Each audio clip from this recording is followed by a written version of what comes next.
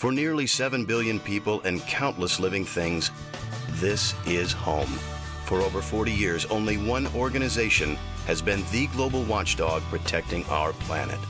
Founded in 1969 by the legendary David Brower, Friends of the Earth set the standard for all environmental activism. He wanted it all. He wanted, some protection for the natural world, not just part way. He really recognized what kind of trouble we'd be in if we didn't take action. If you're courageous, you're not going to compromise. You're going to set the bar out where it should be and try to push everybody to get there. And if you're creative, you use all the tactics that might be needed. For decades, Friends of the Earth has targeted some of the key drivers of environmental destruction, and that means following the money. It's putting a green lens on key financial decisions. With our Green Scissors campaign, we've saved over $50 billion that would have otherwise been wasted on projects that would have polluted the environment. Protecting our planet is no small task, but Friends of the Earth's tenacious efforts around the globe have resulted in tangible and dramatic victories for Mother Earth. 40 years ago, Friends of the Earth took on the problem with the ozone layer. We were destroying a very important layer that surrounds and protects our planet. That hole in the ozone layer is not the same size as 1987, when Friends of the Earth and everybody urged us to get tougher about it. It is not bigger, it's smaller. One of the most significant achievements we had in this arena was the Pavley Law. And this law requires a 30% reduction in greenhouse gas emissions by 2016, which is pretty significant. There's this unfortunate practice that's now kind of being used right now by coal mining companies, and it's called mountaintop removal.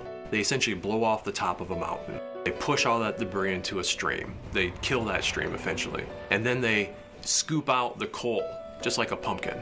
Friends of the Earth has been working on coal mining, for the last 30 years. And the funny thing is that despite all this coal mining and all these problems we have with coal, we have the industry saying, clean coal, we like clean coal. Clean coal is oxymoronic. Clean coal doesn't exist. We were able to save over 200 river valleys from boondoggling public works construction that would have wasted water, destroyed the river valleys, the farming areas, the forest, the wildlife habitat. Vessels are one of the transportation modes that are the least regulated. As a result, they kind of have been doing whatever they want. And of course, one of those things is dumping waste into the ocean. The average cruise ship on a one-week voyage can generate 200,000 gallons of sewage, which is the equivalent of 6 large swimming pools full of sewage. You not only think about playing in water or swimming in water that has these things, but you're also eating the fish and shellfish that have been impacted by that pollution. And decade after decade, we have followed up with victories in Clean Water Act, winning cases to force polluters to pay penalties for violating the law, and that climaxed into the year 2000 when the Supreme Court upheld Friends of the Earth in a case against Laidlaw, a toxic polluter in South Carolina that was dumping mercury into waters that people were fishing.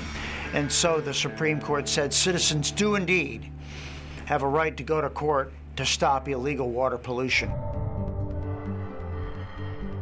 Friends of the Earth has also led the way when it comes to ridding the planet of dangerous toxins, harmful chemicals, and confronting the dangers of unbridled technology.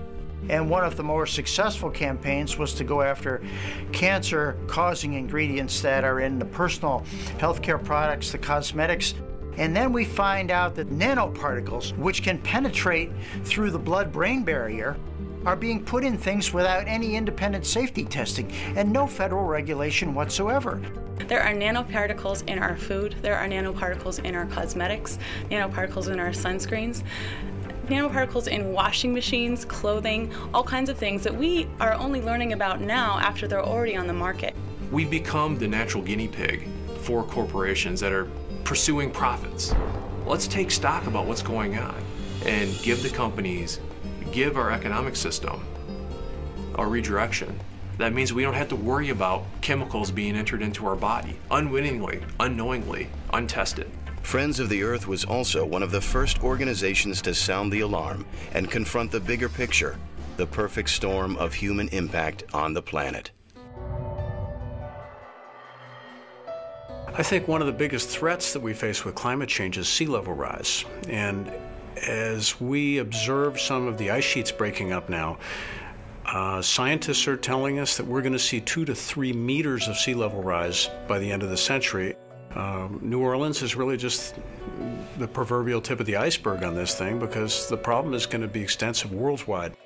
It's like your house burning down. You don't wait to see how long it's going to take to burn down, or you don't ask why it's burning down. You call the fire department. Well, with global warming, our house is burning down, and we need to take immediate action. Friends of the Earth's international network has expanded to over 77 countries where dedicated activists pursue effective solutions that respect sovereign nations and are just and fair to local communities around the globe. The mission has always been more international in thinking, because pollution problems don't stop at the border. Friends of the Earth Coalition, which is now over 70 groups, respects the diversity of the planet, the diversity of life, and the diversity of human cultures. 40 years of hard-fought accomplishments, yet so much more to do, and the stakes couldn't be higher.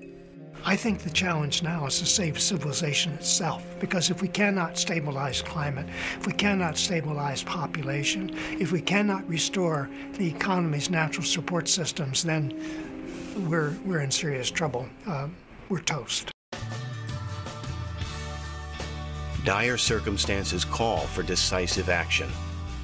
By being the one who's refusing to compromise, refusing to take any prisoners, we really push everyone to take a bigger change than they otherwise would take. You can be a part of the solution. We need Friends of the Earth, and they need your help. For more information, get involved or donate everything you have to